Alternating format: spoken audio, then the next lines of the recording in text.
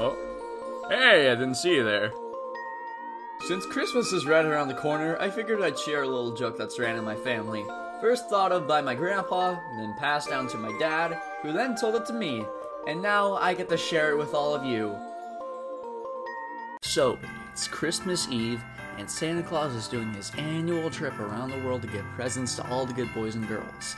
At least he is until he stumbles across one house in particular. After he makes his way down the chimney, he's greeted by some kid's mother drinking wine at a nearby table. To which he says, "Santa, Santa, can you stay?" Good old Santa is in a rush, so he says, "Ho, ho, ho, gotta go, gotta deliver all the presents to the kids I know." This answer doesn't please her in the slightest, so she decides to take things to the next level. "How about now, Santa?"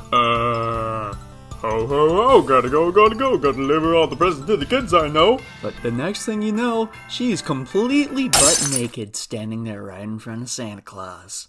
"Can you stay now, big boy?" Hey, gotta stay, can't go up the chimney with my dick this way.